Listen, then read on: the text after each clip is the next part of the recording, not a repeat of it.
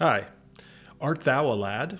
If you are a man, then you may be interested in trying the ketogenic diet for yourself and potentially for changing your blood cholesterol or blood fats, or even your blood sugar. Well, that's what we'll cover in this science-based way.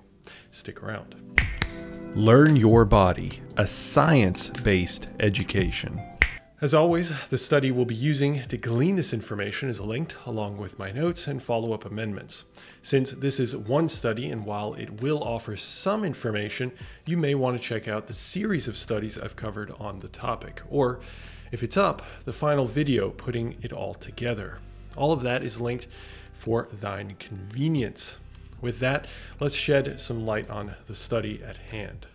The researchers wanted to know, in a strict setting, how the ketogenic diet would affect young, active, and inactive men in a variety of measures, including immune cells, thyroid hormone, and other measures, but we'll be focused on cholesterol, blood fats, and blood sugar.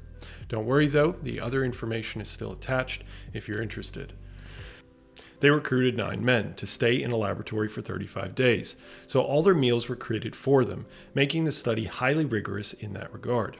To begin, all the participants were put on a standard diet for 7 days, so they would have the same diet on the onset.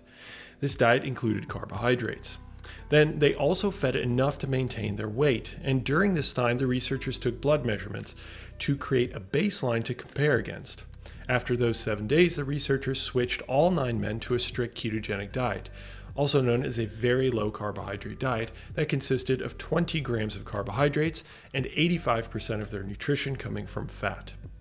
Although not explicitly said, the foods consumed were predominantly based in saturated fats.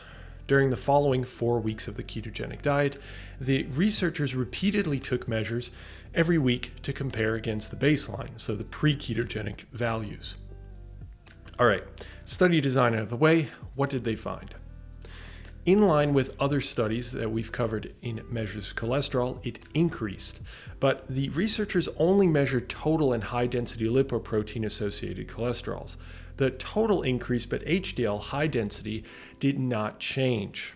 Interestingly, their fatty acids, also known as fat molecules in the blood, increased, but their triglycerides, another blood fat, decreased. So, some interesting divergent results that we'll discuss shortly. The last metric of interest is their blood sugar, which declined. So where does that leave us? Well, let's understand why the results ended up the way that they did, according to the researchers. First, cholesterol levels increased, likely due to the ingestion of saturated fat, which, among other mechanisms, likely reduces the sensitivity of liver cells to blood cholesterol, reducing their ability to modulate their cholesterol dumping into the bloodstream. However, the researchers point out that the diet was high in cholesterol and was low in fiber, which may have led to less cholesterol excretion through the stool and a rather high cholesterol uptake by the intestinal cells into the bloodstream. This may be an added mechanism for the elevated cholesterol in the blood. Triglycerides may have not been elevated and slightly reduced because triglycerides are not free from the intestinal tract after consuming large amounts of fat, but are packed into particles known as chylomicrons to be delivered to various tissues. However, fatty acids may have been elevated because the body was depending more heavily on the metabolizable fats, which fatty acids are, for energy production, since glucose, blood sugar levels, were low. Speaking of blood sugar levels, it's pretty simple. They were low because these individuals were consuming very low amounts of carbohydrates, so not a real tough one there. In conclusion, this means that young men consuming a ketogenic diet without weight loss, high in saturated fat, will likely see increases in blood cholesterol, reductions in blood fats as measured by triglycerides, and reduced blood glucose or sugar levels. Still, what is one study against many? What say I? If you want a greater strength of evidence, be sure to check out the attached series of studies.